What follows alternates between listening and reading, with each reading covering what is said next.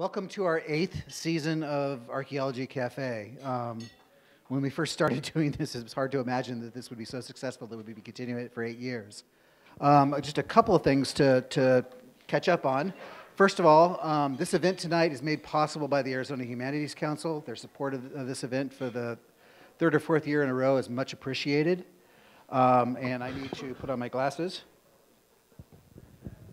Announcing the happy publication of the new issue of Archaeology Southwest magazine, focusing on Santa Fe downtown. This should be in your mailbox in just a couple of days. And our dear boss, Bill Doley, is not here tonight due to a cold, and we apologize. Bill wanted to say some remarks to kick off the event, but he's just not up for it. So with that said, I'm just going to go ahead and open the floor to Jeffrey Ferguson. He's an assistant research professor at the University of Missouri and running the research reactor there, and let's talk some archaeometry. Come on up. Thank you. You're welcome. I've never been mic'd before, so can you guys hear it? Does that work? All right. Just to clarify, since this is, I'm happy to get the promotion, but since it's going online, I'm not the director of the reactor. So that's about 6 levels above me, I think. So what I thought I would do today, I guess I was hoping you could ask questions while I'm talking in case those people who have to leave early, can we maybe make an exception if you're really desperate or poor that they could ask? If people raise their hands, I'll be happy to take questions. So what I thought I would talk about today, I had grand expectations for getting this big theoretical approach to big data, and I tried to think about it, and I really found I couldn't quite answer my own questions. So what I'm going to do is talk a little bit about the history of the lab, try to explain why there's this really strong connection between the southwest of the US and some little tiny speck out in the middle of Missouri, and what that connection is and why it is that I work with most of the people associated with Archaeology Southwest, and it kind of explain the history of our lab, what we do, and then some of the questions we are encountering as this lab continues to grow and we analyze more and more and more data, what that means. And I'm really, tonight I'll talk a few times in this dichotomy between lithics and ceramics. And I realize there are other sources of archaeological data out there, such as bones and other things. But I'll talk earlier today on skill and learning, and I found that those two create a really interesting dichotomy, and they're interesting to compare to each other, both in terms of past societies and how archaeologists approach them as well. So I'll talk a little bit about that. To give you some basic history, so I am the archaeologist, the only archaeology faculty at the University of Missouri Research Reactor. The reactor itself is the largest university-based research reactor in the US. So there are obviously much bigger power reactors. As an example, there's a power reactor right down the road from us that is about 1,000 times the energetic output that we are. But in terms of research reactors, we're really, about as big as they come at universities. There are a few bigger, but so the reactor, I believe, was constructed and has been in operation since the 60s. It was a little before my time, but I've been there since 2007 or 2006. So to give you an idea of why there is an archaeometry laboratory at the research reactors. People always wonder, I say I work at a research reactor, and they wonder what in the world is an archaeologist doing there. The lab has a kind of an interesting history. So it started with an archaeologist and a physicist. The physicist was at the reactor. I've yet to figure out what the Archaeologists Association was. He may have been in the anthropology department. And he got an NSF grant in the early 80s to characterize all of the obsidian sources in Mesoamerica. So this was using neutron activation, which I'll explain in a minute. But basically travel to Mexico, collect geologic source specimens, bring them back to Missouri, and analyze them by neutron activation. The archaeologists spent 3 years in the field doing this. In the meantime, they hired Mike Glasscock, who I still work with today, as a physicist to help manage the software, organize the data, work out some analytical techniques. And they had a graduate student as well. So this is this 4-person team. They were going to start this laboratory, do this great work. The archaeologists spent 3 years in Mexico, got married to a Mexican woman, brought her back to Missouri in the fall, and she said, no way. Didn't even get to winter. And very quickly, they returned to Mexico permanently. So that was a short-lived thing. He brought back 2,000 pounds of obsidian with him. So here they are with 2,000 pounds of obsidian samples from Mesoamerica. The archaeologist goes away. The physicist involved is diagnosed with terminal cancer. The graduate student can see things not going in a really good direction, so he leaves the reactor altogether to go work at a power plant, and that left Mike Glasscock, a physicist, with 2,000 pounds of rocks and not a lot of archaeological experience to go on at the time. So Mike started analyzing these samples. It turned out to be really interesting and great data that they were getting, stuff that people hadn't really done before. He hired Mike Elam at the time to, that was in the late 80s, they submitted the first National Science Foundation grant to support the laboratory. And that model has continued to this day. So I'll explain a little bit about how the lab works in terms of funding, and that may explain a little bit about why Archaeology Southwest has a strong connection to us. Hector Neff joined the reactor in 1990 and stayed until 2002, in which case Jeff Speakman took over for a few years. He left in 2006, and I filled in right behind him and have been there since. So going back to the 80s, it's been a collaborative effort between Mike on the physics side and then one of 3 archaeologists that seems to kind of rotate through. So hopefully I'll be there for a long time, but it's been a really useful collaboration because it allows us to approach things with a very difficult analytical side as well as from the archaeology and an archaeological theory side. So over the 26 years that we've had this continuous funding and this lab in place, that accounts for 10 consecutive National Science Foundation funding rounds, which is a pretty impressive feat. We've analyzed over 150,000 archaeological specimens, and a lot of those are with neutron activation. In fact, the vast majority of those. And those are by no means a simple matter. These involve 1 to 2 hours of labor per sample to get these things ready. This isn't like modern X-ray fluorescence, which is a real quick, you can boost those numbers quickly now. We've trained over 130 graduate students, and I think that number is probably a couple years old. I have lots of people come to work with me, and we teach them how to work with their data, and then they go back and finish things up. And a number of people at Archaeology Southwest have done that. We've trained dozens of undergraduates. So our funding really, from National Science Foundation, really subsidizes outsiders to submit samples to us. What it really pays for is the undergraduate labor. So we have undergraduates that work in our lab, many of them archaeologists, many have gone on to graduate school in archaeology. We've also amassed over 500 staff publications. So these aren't just publications with our data, these are publications that we're involved in writing and publishing. So that's a pretty impressive record over a 20-some year span. I wanted to quickly go over some of the methods, just so you know what I'm talking about. Neutron activation has been the core of our facility. That's the reason we're at a nuclear reactor. We can do X-ray fluorescence anywhere, but you kind of need a reactor to do neutron activation analysis. We use it primarily for ceramics. In theory, it's a relatively simple technique. You take a piece of pottery, you grind it up, homogenize it, you take a small sample of that, put it into the reactor. We do it a couple different ways. When it comes out, we measure the gamma rays that come off, and it's a relatively straightforward way of getting really precise data on a number of elements. So it's ideal for ceramics. We've used it for other things. The initial applications were for obsidian. Found that for obsidian, it's often a little more than is necessary. We can get away with less destructive and less costly techniques. But I'll talk about X-ray fluorescence in a minute. It's relatively cheap compared to petrography, and in no way diminishing the role of petrography. The two work really well together. They're really complementary techniques, and unfortunately people don't tend to use both of them. They tend to be either petrography-oriented or NAA-oriented, and Mary and I are working hard to try to get people to find that middle ground and do both. But NAA is cheaper, so I will say that. Maybe it requires far less, skill. I don't know what the reason may be, but yeah, that's right.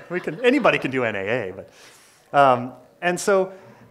In terms of the Southwest, so like I said, we've analyzed probably about 80 to 100,000 samples by neutron activation analysis, and this is a really amazing database of information, in part because it's stable over a long term.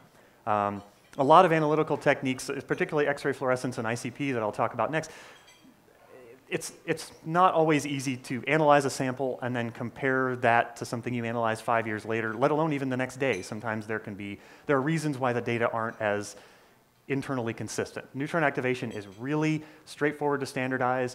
There are a number of other labs in the country that still do this. They tend to be funding only their own research, like at Oregon State and a couple places.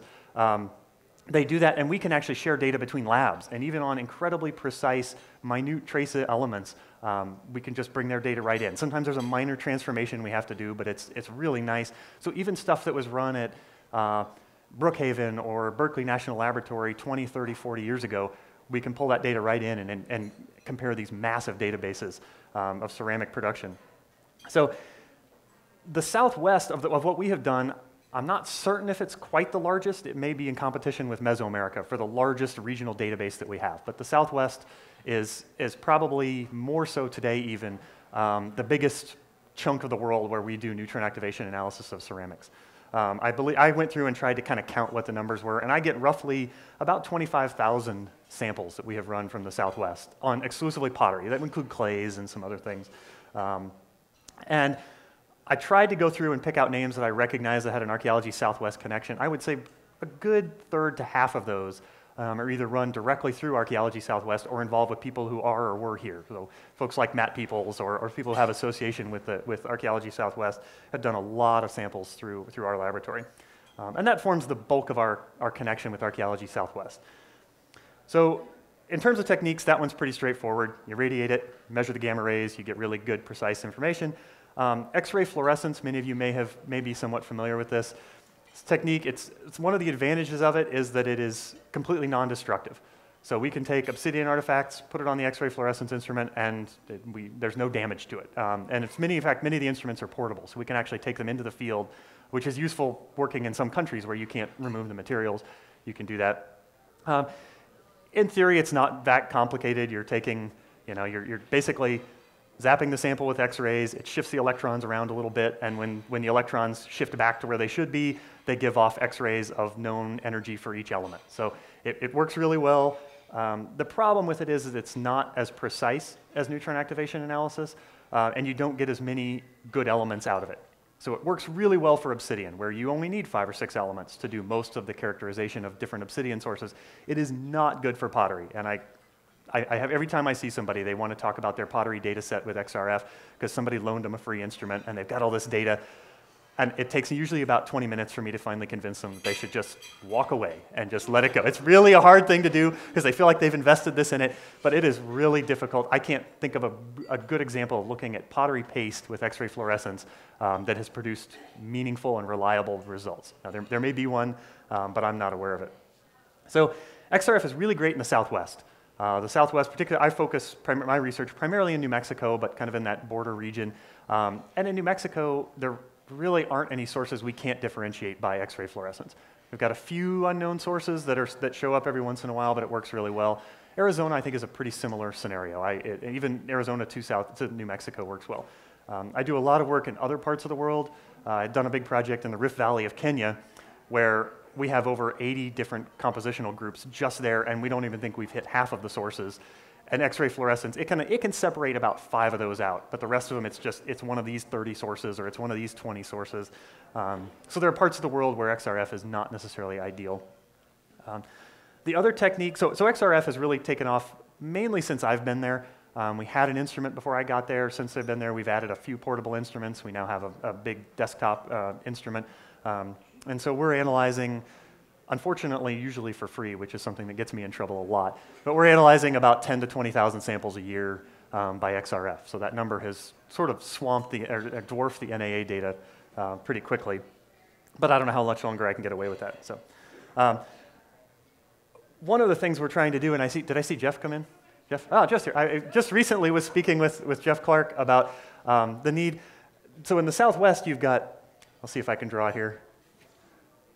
I'll see if I can do this. New Mexico goes like that, right? And then Arizona goes something like that. New Mexico, most of the sources are here on the western side. I can draw a better map at some point here. And so you get a lot of New Mexico archaeologists that know these sources really well, but a lot of the sources, particularly the major ones, are right along this border. And you get folks that work out here in Arizona with various sources all over the place. And Jeff is my example of the Arizona folks. They know if you go to a site here, I think Jeff could very quickly predict.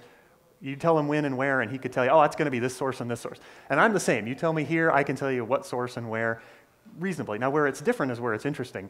But there's this whole border here that things don't seem to move. I mean, I've probably analyzed 50,000 artifacts through New Mexico, and aside from one little source that occurs right in Arizona here, I could probably count on one hand the number of Arizona artifacts that I've analyzed in New Mexico. I don't think it's quite as extreme the other direction, only because the big sources happen to be literally right on the edge. I mean, if you make a wrong turn by 100 yards, you wind up in Arizona, and if you're at Mule Creek. This stuff, I think, tends to make it into Arizona considerably more. But there is this border here. And so this is what I want to talk about eventually is this idea of this big data and how we start looking at these large-scale patterns. And one of the things that Jeff and I and Matt Peoples were talking about is that no one has ever really pulled all the Obsidian data in the Southwest into a single database. And Steve Shackley would have done the vast majority of this work. And so I just met with him a couple days ago of actually trying to get all of his data brought together into a sort of a publicly available, make the reports publicly available and get all this stuff together so we can start to see these big scale patterns with Obsidian data. The other technique that we are increasing our use of, there was a small peak when Hector Neff was at the reactor. He did a lot of inductively coupled plasma mass spectrometry. So has anybody ever here talked about that before? So I can't skip the, well, okay. It's a really useful technique in that you can, there are different ways you can get the sample into the instrument, but basically you take a sample in the instrument. I'll tell you how you get it in a second. You heat it up to, I believe it's 10,000 degrees Celsius. And you actually you ionize the sample, you're stripping off outer electrons, you bend it around an electromagnet one way or another, or you move the sample. But by controlling it, you basically separate the sample, the charged atoms by charge and mass. Okay, and you can get really precise data. So the greater the charge, the tighter it bends, the higher the mass, the less it bends. And you can do isotopic analysis this way. So Karen Schulmeyer and I just got a grant to look at strontium isotopes in the Southwest in bone. And this would use this same technique. We've got a particular instrument there that is really useful. It allows us to analyze multiple elements at a time or multiple isotopes at a time. So it has multiple collectors. These instruments are not cheap. They're around $1 million to get going in it. And it takes, we have a full-time ICP staff person who does nothing but fix and maintain these instruments because they're really precise, difficult things that I don't even pretend to know how to deal with. On the simpler side, we have other ICP technology that allows us to, we can couple it with a laser, for example. So you could actually put a piece of pottery on there.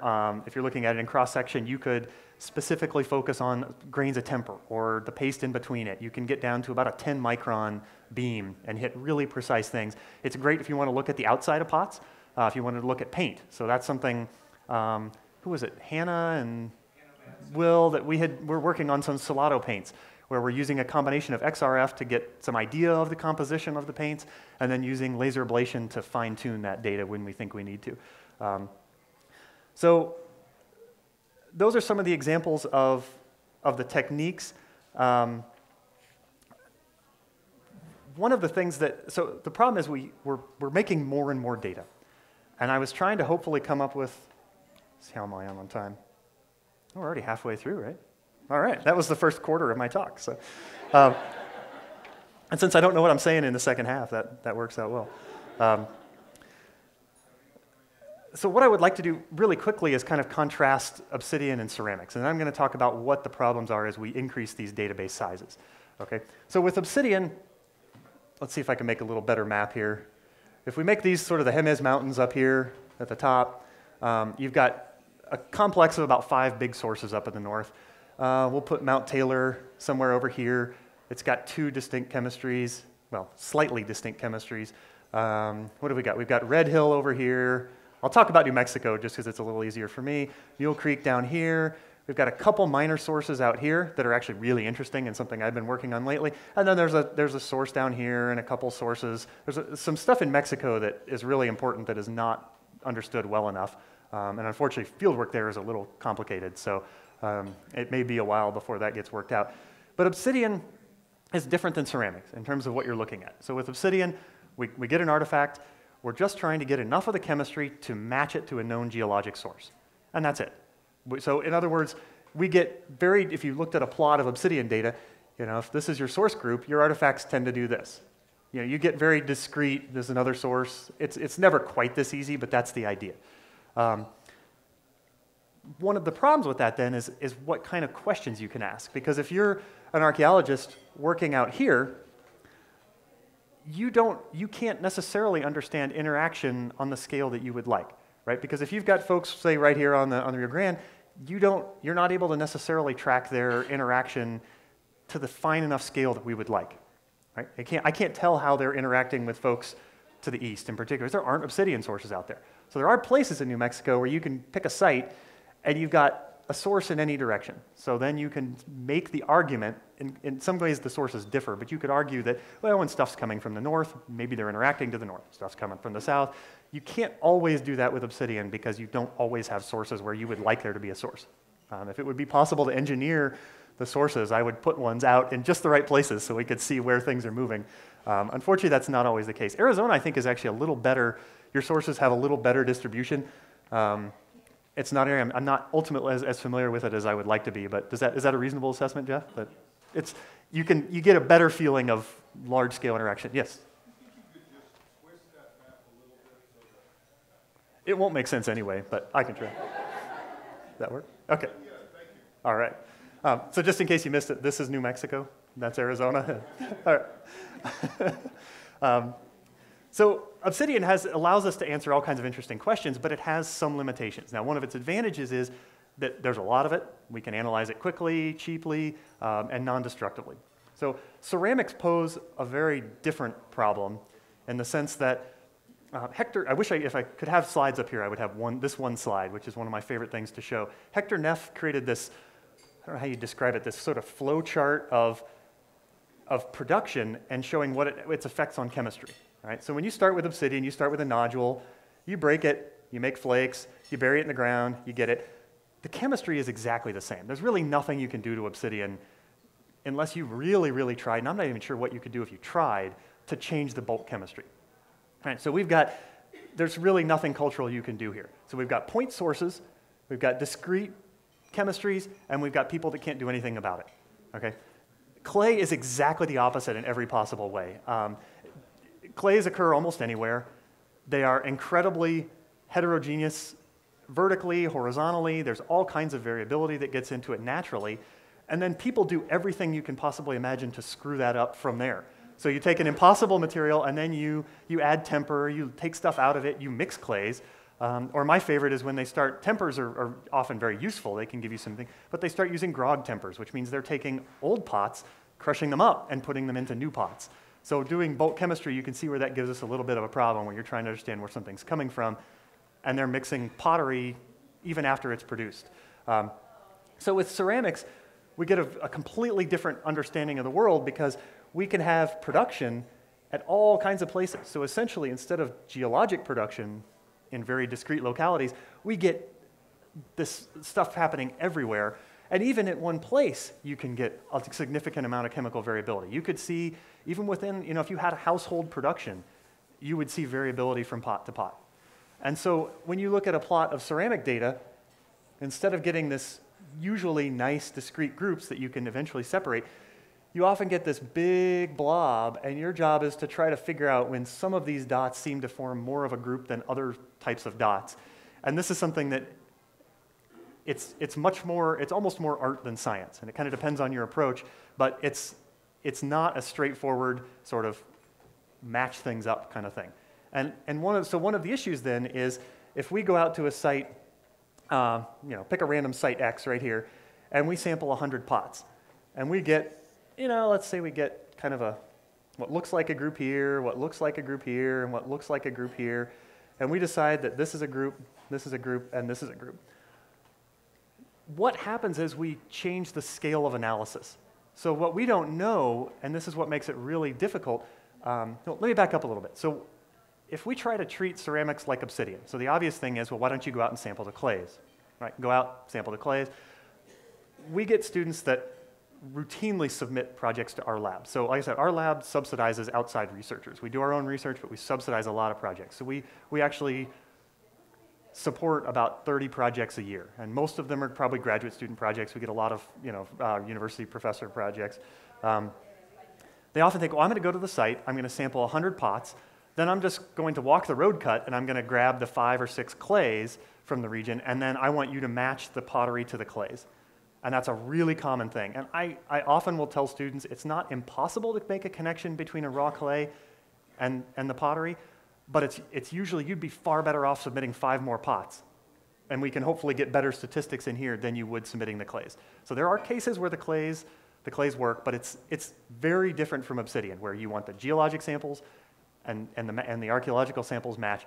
Pottery, it's a completely different world. So what we're actually trying to identify are production recipes, if you think about it. And the problem is what scale to work at. And this is kind of what I want to, I may come back, I think I'm skipping to the end of my talk here. But it's something that we deal with all the time, and it's becoming more and more of an issue. So if you go to a site and you sampled 100 pots, you get these 3 groups. And maybe we can find that certain types match certain groups, and we can understand that, you know, during this time period they were trading with what seems to match to the north or to the south. We get some interesting information about it. What happens is that the next grad student comes along and says, you know what, I'm going to sample the site next door, and I'm going to sample another 300 pots. So now instead of having these groups, we have this unbelievably messy cloud, and that's even on a small scale. So then you try to figure out, well, how do we analyze these things? Because what may have been a production recipe here is now being hidden by another production recipe here and another one here, and you don't know if this is this one big recipe for the site, or are these 3 separate groups? Okay, so this makes it really difficult, not impossible. And I don't want to downplay NAA and make it sound like we don't get great results out of it, because it really does provide some very interesting information. But I'm getting to what happens when we scale it up to the next level. So this is where people have been working up until now. What we get now, and I'll talk about an example from where I've been doing a lot of work in Cañada Alamosa, which is this drainage roughly about here in New Mexico. I'll go ahead and give a little background on this. So it sits in an area, probably should be a little bit farther north, kind of in between the sort of classic southern Mogollon type ceramics and the northern ceramics. So it's always in this, throughout time, it's in this frontier zone. Later on, you get groups up here of pottery production, and we see all of these types at different sites and different times within the canyon. What they're not doing is making painted pottery there, which is really interesting, with one exception. But for the most part, from what we can tell from the neutron activation, is all the painted pottery is coming in from other areas. So what this means is that we're not just comparing 100 samples from that local site. We're now comparing the 100 samples that are submitted from that site to huge databases from here, from up here, from over here, from down here. And some of these, for example, the Membris database was the dissertation work of Jeff Speakman, who used to work at the Research Reactor. And I believe it's upwards of 4,000 samples of painted Membris ceramics, and I think he has somewhere on the order of 40 or 50 compositional groups worked out, to the point where he argues he can detect even site-level production at some cases, or even finer scale. The problem is this all starts to get muddy and really fuzzy when you start looking at bigger and bigger and bigger data. So what I want to contrast here is a little bit is that the reactor is doing some really interesting things and getting bigger and bigger data, but it creates more and more problems in terms of our scale of analysis. And what we don't quite understand yet is how to deal with areas where data are a little fuzzier. And there are some places where a good contrast would be Donna Glowacki's work on the northern San Juan. I don't know if I got that. Maybe here. I don't know. I can't. I've thought too much on my own map. So kind of south and, what would that be? South and east of Mesa Verde. There really is no way to carve up her data set in really obvious chunks. It's not like the Membris data. Yes? Okay. Okay. Well, you think I maybe should start over here? That's a good question. He's asking what the various plots are. This is just an example of an XY elemental plot. So it could be element X and element Y, kind of picking arbitrary elements, whatever that may be. And that's what this is to indicate too. So when we're looking at this, we're actually looking at it in 30-dimensional multivariate space. But I think of things in terms of bivariate plots, because that's what I look at those. I think about them in multivariate terms, and we run statistics on multivariate statistics. But I think of it's easiest to explain it in simple bivariate plots. So these actually have nothing to do with the map, if that was creating any confusion. Where was it? Oh, so as a contrast, I kind of like to think about this. Donna Glowacki's data set was really difficult for a number of reasons. I think it has to do with the nature of the clays, the nature of production. But in her case, it was really a matter of taking this broad scatter of data and kind of just creating boundaries within it. And I don't want to make it sound as though they're arbitrary. There's reasons behind what she did and how she did it. But it's a very difficult split.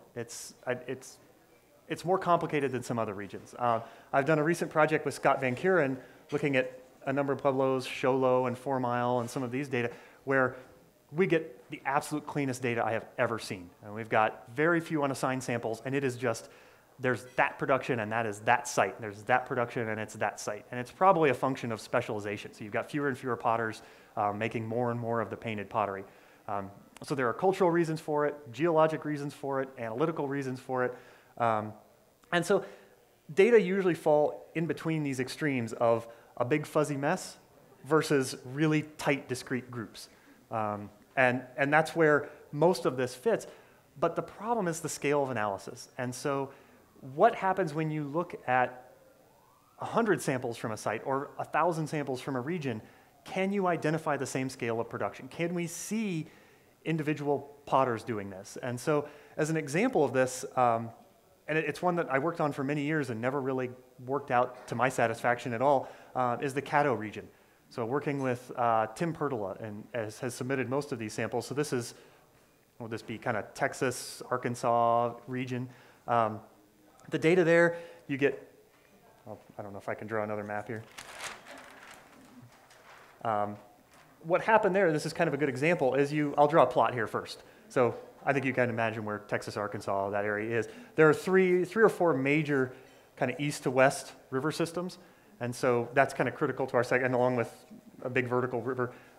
You get, when this data first was submitted to us, it was submitted, first 100 samples. And they found sort of kind of some groups. I mean, there's fuzz in between, but there were 5 or 6 groups that seemed to be identified, and they seemed to have some logic on the ground. As that database grew, got to be 400 or 500 samples, these groups started to kind of blend together. So then it became, in order to make this group statistically valid, you had to start throwing out more and more of the samples as unassigned. And that's something that is not that uncommon. We do that all the time in neutron activation data, is throw out unassigned samples. So they're either intermediates or they're just weird outliers, potentially analytical errors, there are any number of things. But these groups held together. By the time I got to the reactor, I think his database was up in the 700-800 samples from this region, and everything was one big blob. It was really essentially a big scatter plot that you could just as easily make your groups here and here as you could here and here. And it got to the point where it was 1,000 samples and 60% of them were unassigned. And that just seemed unacceptable to me. And it wasn't providing the information we wanted. It wasn't giving us any information about production, with the exception of the Red River. The Red River seemed to be distinct and have a couple different groups depending on how high up the river you were. So what we tried to do is what made sense. We tried to divide the data set. So what if we take this river system, make 3 separate regions, look at each region individually, see if my hope was we would identify a core production group and an outlier group. And then we'd do that down here at another river system. We'd identify a different core. And then ideally, this core would match with this outlier and this core with this outlier, and we could see exchange up and down the river system. I thought this would be great. So I spent weeks and weeks looking at basically at this as 11 separate projects, created all these core groups and little tiny peripheral groups.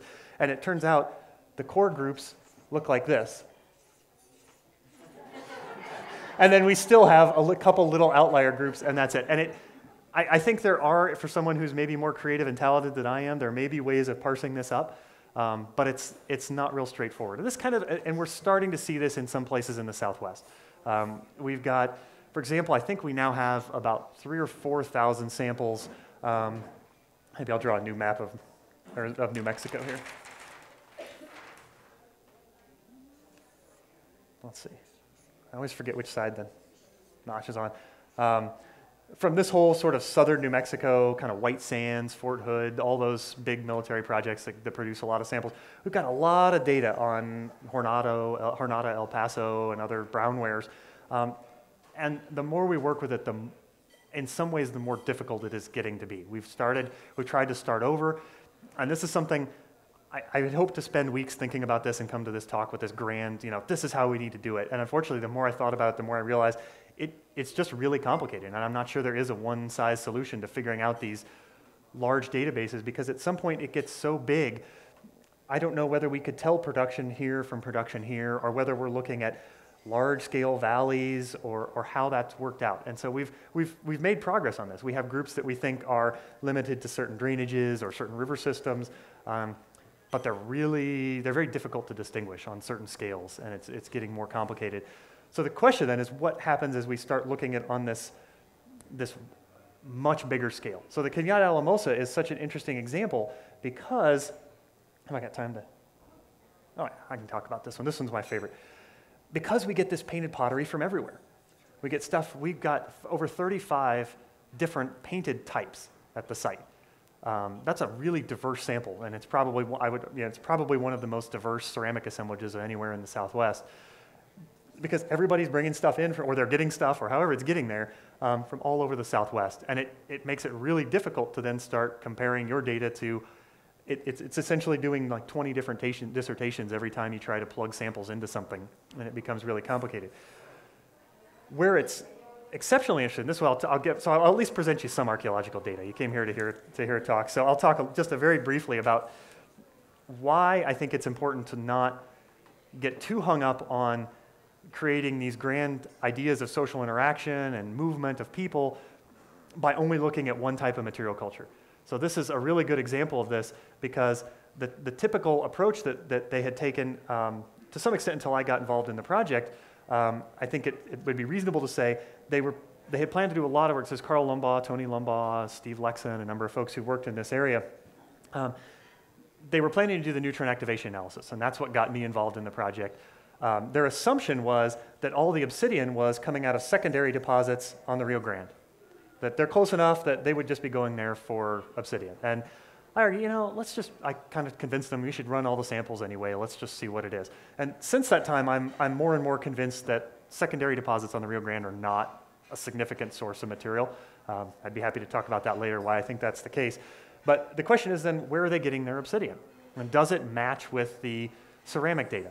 So what's interesting about this site is that there are very clear, for example, the pit house period occupation in Cañada Alamosa looks very southern. These look like southern pit houses architecturally, and the ceramics actually match production from the south. Seems great. These are southern guys, let's just stop there. When you look at the obsidian, I'm going to look at my notes here so I get it at least close to right. Okay, you look at the obsidian, 80% of the obsidian in the pit house period context is coming from the north. Now, there's a chance that the northern sources are what's going to appear in the river system. There's a chance that that could be the case. I would argue that that's not. I think they are actually getting material directly or indirectly from the northern sources. So here we have a case where we have pottery and architecture, and every other way these people are looking southern, and yet somehow the obsidian is coming from the north. So I won't try to explain all my reasons for why I think that might be the case, but I think it's an interesting scenario. There's another occupation in the valley, and they're 4 sites, so I talk about it as kind of being one. They're 4 sites, but in reality, you could almost throw a rock from one to the next. They're not far away. There's a clear membranous occupation. So architecturally, it looks like a membranous site. Painted pottery, it's membranous black on white pottery. There's not a real doubt there. When we look at it by neutron activation, we can actually fit it into very specific production. In fact, we can distinguish between stuff that's being produced in the eastern membranous versus the central membranous valley. It's an interesting scenario. When we look at the obsidian, it's an even mix of northern and sort of western and southwestern sources. So now we've got still southern people, but now they're getting their obsidian from all over the place. There's a Socorro occupation, which is folks that look like people just right to the north. The pottery matches the Socorro production. We've matched it to production locations to the north. They're bringing in Socorro pottery, or they're getting it one way or another, except all the obsidian is coming from the west now and to the south. Now, when I say all in the Socorro occupation, it consists of a total of 4 flakes. So most of these assemblages are much bigger. So I don't want to make statistical assessments about this, but the fact that there are only 4 flakes actually tells us something really interesting, and that maybe from an obsidian world, these folks are oriented in a way that they're just not getting obsidian, and that's one of the more interesting questions. But again, there's a disconnect between the architecture and the ceramics and the obsidian. There's a Magdalena occupation here, or migration, or however, we're dealing with this in a paper right now of how to classify this in terms of what it is.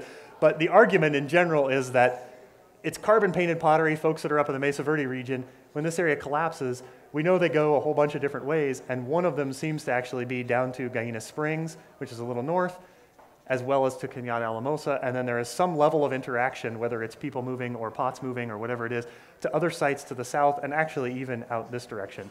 But this carbon-painted pottery sticks out in this part of the world. There really isn't much other carbon-painted pottery here. But this looks, if you didn't know better and you were standing in the middle of the site, you would swear you're sitting in Mesa Verde. The masonry looks right.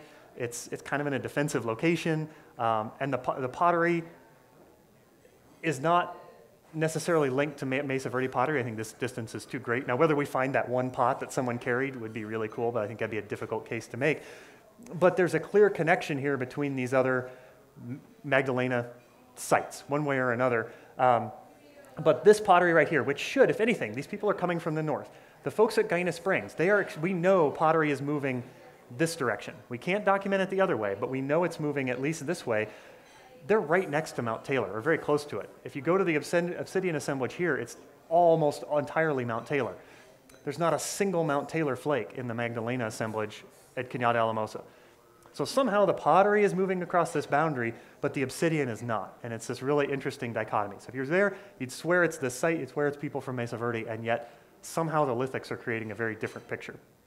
And again, reasons to look at more than one material culture type. To give you one last example, we do have a Tularosa occupation, which is, I may not be drawing this quite right, but it's kind of Zuni, Cibola area. We get a lot of White Mountain red wares and things at the site. And in those occupations, which may or may not actually overlap in time with the Magdalena occupation, the obsidian is primarily from the south and west again. So there's the pottery and the people swing one way. Whether it's the people moving or the pottery or their connections, it's hard to say. But when ceramic and architectural affiliations swing one way, we often see obsidian swing the other. And you could make a number of cases and scenarios for why that may be the case. Maybe it's differences between men and women accessing different interaction scales or different groups, or whether it's people purposely trying to maintain social ties in different directions. You know, the Southwest is always kind of an edgy, marginal environment throughout prehistory, and maybe there's reasons to, all of a sudden when you know these folks up here and you're affiliated with them one way or another, or you came from here, there's a good reason to have some economic interaction in different directions. So, I'm not sure if there's anything else. We want to open it up to questions, or I'm not sure if I leave you with a really good final point, but yes. Oh. Okay, one sec. I'm curious, have you revisited older data sets that were maybe based upon morphology of the artifacts or stylistic conclusions that were based on that, and revisited it with NAA and come up with conclusions that either confirmed or clearly conflicted with conclusions that were made based upon that earlier? I mean, I don't know if I'm being clear. I think that's a really good question. Is that, well, I guess what you're saying is testing our assumptions of maybe production locations and things like that. Yes.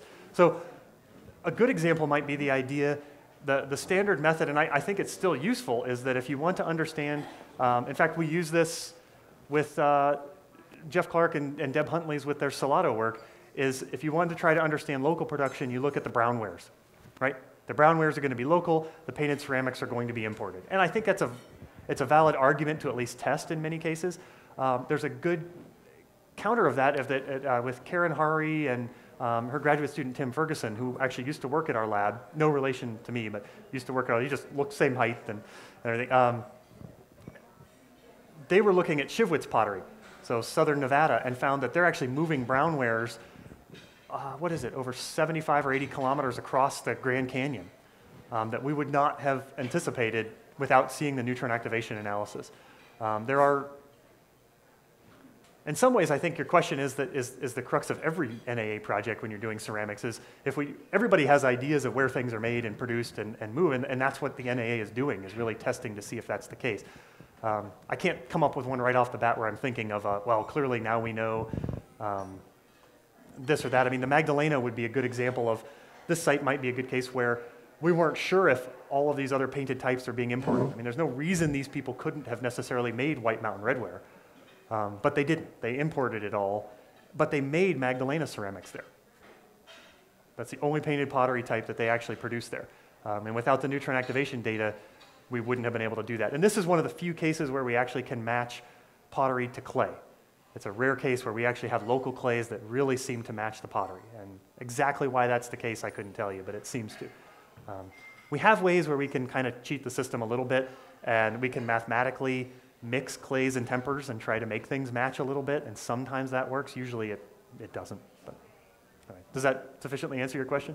I just wondered if any sacred cows were born. I don't know. That's a good question. I should probably come up with a good example of that. I'm sure it's been done. That's a good question, but I don't have a good answer for it. So. Okay, next question is here. I'd like some more detail on your neutron activation analysis. What's the radiation from your reactor? Is it neutrons bombarding the sample? What's it do to the nuclei in those samples? And why does it give off characteristic gamma rays? Okay. See, this is why I'm the archaeologist in the group and not the physicist. But I'll do my best to kind of explain. Unfortunately, the physicists can probably see this now online, and I'll get in trouble. But essentially, you're hitting the sample with neutrons. You're essentially adding neutrons in there, and then you're just getting a typical half-life decay of that element. And when it decays, it's giving off gamma rays that we detect. And the gamma ray is, the energy of that gamma ray is characteristic of the element. I don't know if that's detailed enough for you. So we actually run just to give you a little background, so every sample has 2 different irradiations and then 3 different counts. There are a number of other laboratories that now and in the past that do neutron activation. Most of them tend to do either 1 irradiation and 2 counts, or maybe 2 irradiations and 1 count, and we get, the idea of different irradiations and counts is that different elements have different half-lives.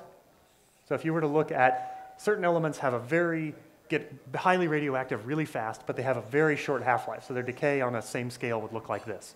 Aluminum would be a good example of that. It has a 2-minute half-life. So we can't put a sample in the reactor and measure it a week later and get any aluminum data. It's gone. But at the same time, if we tried to analyze that sample 20 minutes out of the reactor for something like chromium, that decay curve by comparison is this. We could never see it here because there's so much aluminum it's swamped out. So what we do is we run 2 separate irradiations. One of them is run like a pneumatic tube at the bank. You actually put it in a little plastic canister. It shoots into the reactor at about 40 miles an hour, shoots back out 5 seconds later. We wait 20 minutes for enough of the aluminum to decay away that it's safer to handle, and then we measure it for about 7 or 8 elements that are real short half-life elements. We take another sample, put that in a quartz vial, ultra high purity quartz vial. That goes into the reactor for 24 hours. We don't get it back until a week later. So then we're measuring elements that are, you kind of think about it like this. So we're measuring elements out here that have half-life decays of days, or on the order of days, or maybe weeks. We take that same sample, measure it a week later, we put it back in a lead cave, measure it again 2 weeks later, after that, or 3 weeks later, for a second measurement, and get another suite of elements that have much longer half-lives. What's the source in the reactor? Is it enriched uranium? Yes. So we are one of the very few highly enriched uranium reactors that are left. They're making a conversion to low enriched uranium. 20%? Enriched at 20%, U-235? That's way beyond what I would be able to tell you. Even if I know, I'm not sure I'd be allowed to tell you. I don't know. I don't know what. I try to avoid learning anything that I can't say so that I don't get myself in trouble. But it's actually kind of fascinating. They are planning to switch to a low enriched uranium, and that should happen soon. But what's particularly interesting is we fall right at the maximum of what a research reactor can be. And to switch to low enriched uranium and have the same flux, we actually would bump up to being a power reactor. Even though it would have the same effective flux, we actually would have to be completely reclassified in a way that we could never function. So the process is slowed down by trying to figure out through the Nuclear Regulatory Commission how to still maintain a research reactor status while theoretically increasing power, but effectively maintaining the same power.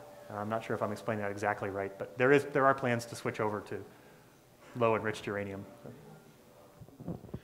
You mentioned that you're working in a 30-dimensional space in terms of number of variables. Mm-hmm. What are examples of some of the multivariate techniques you use, and how successful are they in reducing the dimensionality of the problem? Oh, that's a very good question. I think you get a very different answer depending on who you talk to. I really like existing in bivariate plots. I think that once you jump to a lot of statistics such as principal components or canonical discriminant or some of these methods that try to, how should I put it, stack the variability into fewer elements effectively, I think you can create false patterns that may not really be there. So I think using a number of different techniques. The classic way that I approach it is our software allows us to do, I'll get one computer screen and I plot one element at a time, and I'll get 30 plots in a little grid like this where I can see I'll have element X on the x-axis, and I'll have 30 different elements on the y. And I can sort of get a view, if you think in multidimensional space, what of those y elements are creating any kind of pattern separation. Then I replot that on the x-axis and look for other separations. Sometimes a group will pull out because it just happens to be really high in manganese or iron or whatever it is. You separate that data out, you see if it really does stay as a group, and you work through it that way. I often then test those groups using multivariate statistics. So the classic one we use is called Mahalanobis distance. And what all it really does is if you say, I've got these groups, it looks at every member of this group and asks, what is the probability of its belonging to that group, and what's the probability it belongs to any other group? And you can sometimes tweak your groups that way. If you get samples that maybe in the bivariate plots look like they belong here, but in this multivariate space that I can't comprehend, it's too intermediate between groups. You throw it out and these groups get cleaner. Sometimes you bring samples back in that wouldn't have done it visually. It's a surprisingly complicated process that really, and a lot of it is experience and feel. What can happen when you do this Mahalanobis thing, and I'll get students that come and train with me, and I really have to demonstrate how this happens, is all of a sudden you start adding samples over here, and again, I'm showing it in bivariate plots. Understand this is happening in much more complex space. What ends up happening is your groups kind of shift, and you keep doing this again and again, and you get these dancing groups that just start rotating around each other, and you need to get a feel for when you hit that point where this is not going to get me anywhere, and I need to start over or stop here or redefine it. And how well these techniques work depends on the region as well. As an example, with Donna Glowacki's material in the San Juan Basin, most of her group memberships, let's just make a real simple thing. Let's say it's groups 1, 2, and 3. For sample X, you might have 70% probability in group 1, 40% in 2, and 30% in 3. And in this data set, that's as clean as you're going to get. That makes a decent group member here. In that data set from Scott Van Kuren, I've got high percentage here and absolutely zeros across the board for all 12 other groups. It's incredibly clean. I don't think there's a single sample that even has, to the third decimal place, any probability in any other group. And again, that's the geology, but I think there's a lot of social things going on in there too, and that you start reducing the scale of production or focusing the scale of production. And you see this in historic data too. You start looking at historic pottery and things really shrink up. I'll give a quick aside. My favorite example is actually from Egypt. And I may have talked to you about this one, Mary, but I've worked with folks in Upper Egypt, which is at a time period where the Egyptian and Nubian boundary is shifting. And the gist of production, as they've explained it to me, is the Egyptians are large-scale production, the Nubians are more small-scale, household, community-level production. They're all using the Nile clays. There's no other, there's one big clay. It's one river system. There's not big tributaries coming in to change the chemistry. So they're using the same clays, same raw materials. What you see is a plot that looks like this. It's basically one group. So it's group 1 and group 1A. 1A is Egyptian, 1 is Nubian. And it has to do with that scale of production. I mean, the Egyptians do it, they're using exactly the same clays on a factory scale. They're mixing it exactly right. They're doing everything exactly the same way. Even though it's all the same materials, I can't separate this group out at all. Okay, every one of the Egyptian pots belongs in the Nubian group, but not the other way around. And you can see that in some examples in the Southwest too. So scale of production is a really cool thing to look at. I think that answered about 8 questions you didn't ask. But, well. Next question. I have another question about the reactor. Yes. I know you do have a neutron source because you're doing NAA. I was wondering if you do any other sorts of analyses using neutrons, such as maybe neutron diffraction or something like that. Or if it would be possible to set those up in the future. There is actually a whole neutron scattering group that does it. They tend to focus more on questions of physics. I couldn't tell you, I haven't been involved in any particular, I'm trying to think if there's anything else. I think Mike Glasscock has done some prompt gamma analysis, but that's very similar to neutron activation analysis. It's not something fundamentally different. There are folks that do it, but not from an archaeological, not within the archaeological group. But if it's something you're interested in, we could probably figure out a way to do it, because there aren't a whole lot of places you can go to do it. So, yeah. Thank you. Another question? I have one quick question. How much variability do you see within like a single pot or a single sherd? It's a good question. We try to tell people not to do that. So that's a potential problem, right? And that I'm going to go around this answer and not answer it really well. One of the things we try to do in our analysis is we don't want to cause any more destruction than we have to. So we still minimize our sample, but we actually use about a thumbnail size piece. And we don't need anywhere near that much for the actual, what goes in the reactor. But what it allows us to do is homogenize as big a chunk as we think we can reasonably do, and then we grind that to a fine powder and sample out of that. So that in some ways helps to homogenize the sample and reduce that variability. We have had a couple cases where, we'll get somebody from the Great Basin who's doing Fremont stuff, and they had 6 sherds from the site, and they need to spend money on analysis, so we're willing to do it, but they think that 5 of them are from the same pot. And we can sort of make that assessment. There are times where I'll say, I think these are very, very similar. A lot of times what we get is I can see it in sometimes we'll get, this group of pottery here, and then we'll get just this odd outlier, and there'll be a pair to it. And I kind of have to wonder, and they stick together really well. I have to kind of wonder if this is just one weird pot that they thought was so interesting, they sampled it twice in different sherds, things like that. So I'm sure it happens. It's a good question. I have no doubt that people have analyzed the same pot 20 times to look at this, but yeah, so.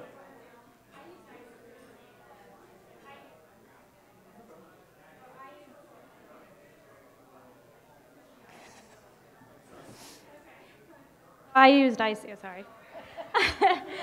ICP for some research that I did, and I analyzed 4 sherds from the same vessel, and they all grouped together very closely and away from all the other vessels for the same thing, because I was trying to combine some ICP data and some NAA data, and so it helped to just double check how the ICP data was doing in terms of its quality.